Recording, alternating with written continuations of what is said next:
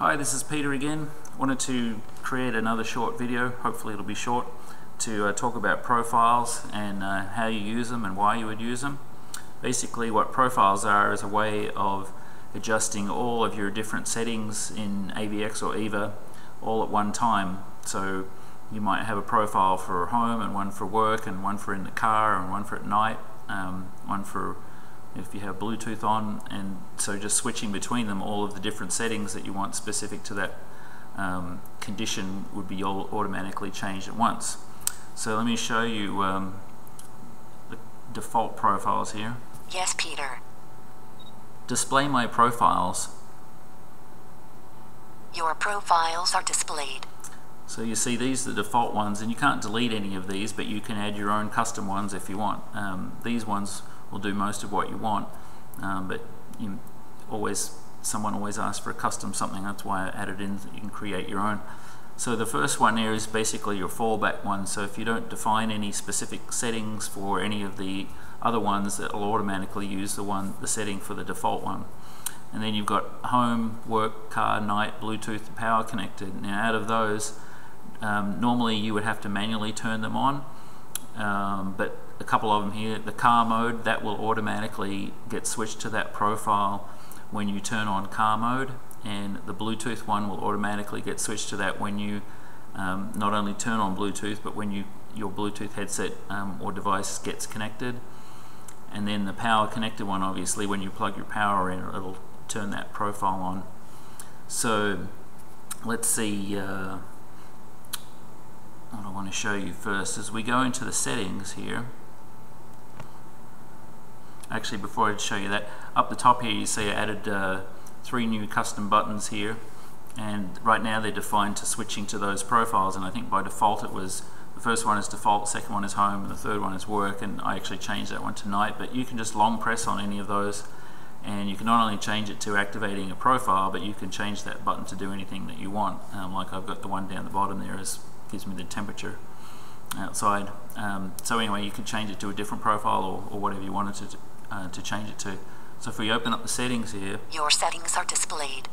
Tap on any setting to toggle through the available options.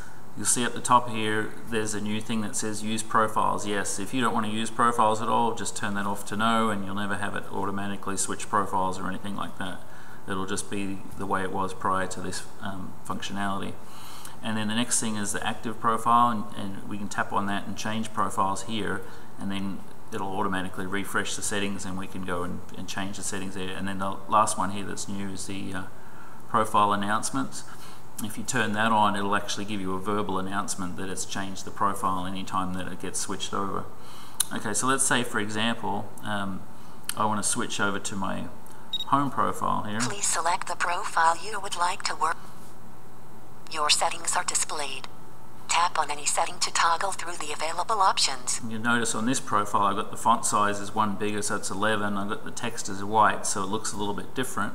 But you could do anything that's in the settings here, pretty much anything in the settings here can be adjusted per the profile. So if I wanted to make it, vibrate only, I could put silent mode on, I could turn the Wi-Fi off, the GPS on, shake activation, I mean you name it.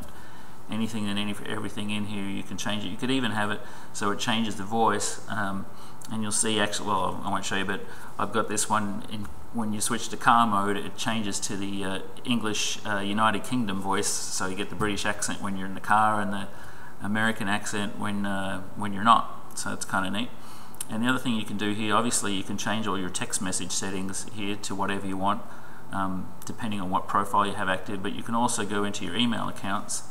The following accounts are configured. Specific to each account. The details for this account are displayed.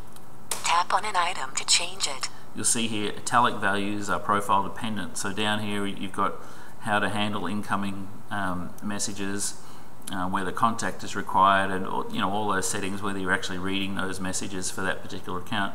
You can change those per the profile that's active. And like I was saying before, if you wanted to switch in the middle of this, please select the profile you would like. The details for this account are displayed. You don't have to keep going back out to the profile screen to check it. You can change it directly from here. Okay, so that basically shows you now you can change your settings and your email settings based upon any particular profile. Okay, so next thing you might want to look at is, let me show you this. Yes, Peter.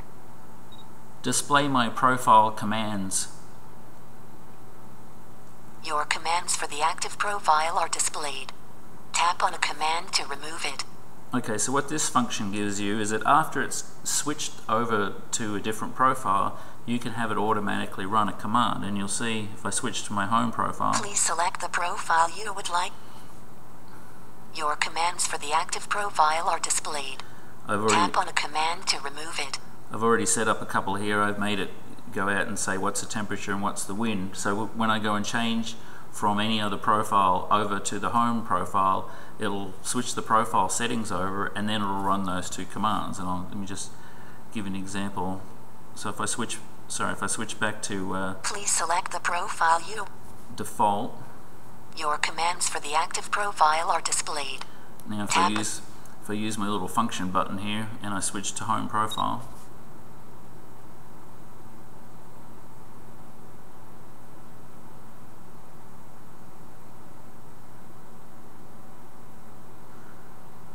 the current temp in Clinton is 70 degrees.